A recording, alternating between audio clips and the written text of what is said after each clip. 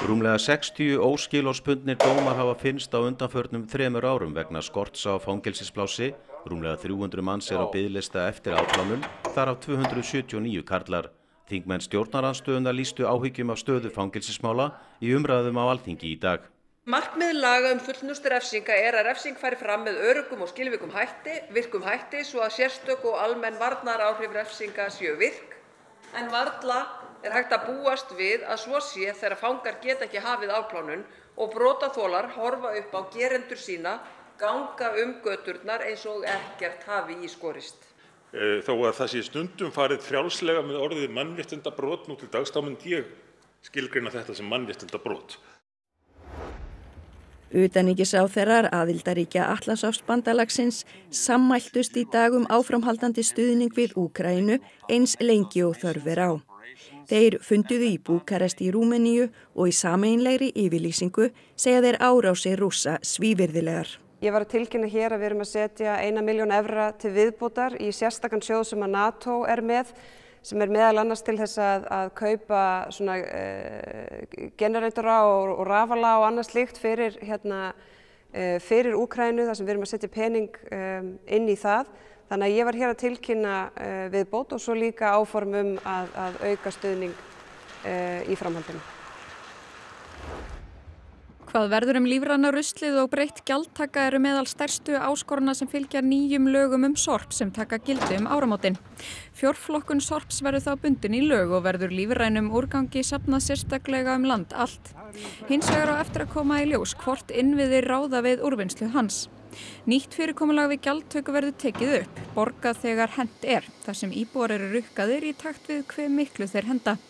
Ísafjarðarbær tekur nú þátt í að prufukeyra nýja gjaldtöku. Það eru þetta bara sumir sem eru duglegir að flokka en aðrir, þannig að það hvati í kerfinu til að flokka meira og taka meira frá sem hægt að endurvinna. Þannig að þeir munu njóta þess sem eru duglegir.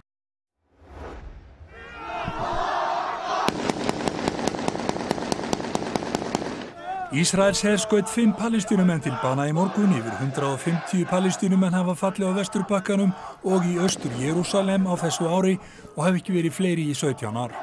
When you have the largest number of Palestinian civilians killed in the West Bank and East Jerusalem since 2005, it is as a result of the increase of extremism on the Israeli side. After decades of persistent violence, illegal settlement expansion, dormant negotiation and deepening occupation, the conflict is again reaching a boiling point.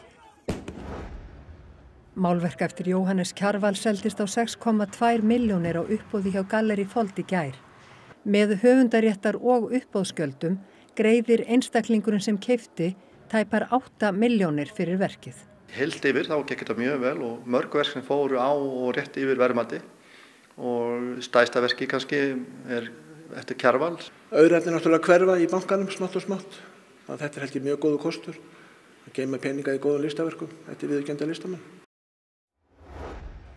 Viðvaranir voru gefnar út á Hawaii í dag vegna eldgos í fjallinu Mauna Loa. Viðvaranirnar ná til 200.000 íbúa í næsta nágrenni við fjallið. Jarðfræðistofnun Bandaríkjanna varar við því að krafturinn í hraunflæðinu geti aukist hratt. Fjallið stærsta virka eldfjall í heimi og gaus síðast fyrir 38 árum. Ferðamenn skoða gosið úr hæfilegri fjarlægð. We've seen the volcano in Iceland erupt and we saw that from a flight. We've been in Costa Rica for the volcano Arenal.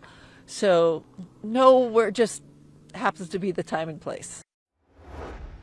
Strekking suðaustanátt á morgun og mikið vatnsveður, sérstaklega sunnan til á landinu, úrkomulítið á norðausturlandi sem að vera hlýtt í veðri eins og hitatölurnar bera með sér í fyrramálið og svo gæti alveg farið í 2 stafa hitatölur á morgun og nokkrum stöðum. Það kemur svo koma inn kuldaskil annað kvöld og aðra nótt og það verður heldur svalara loft yfir landinu og skúraveður á fimmtudaginn.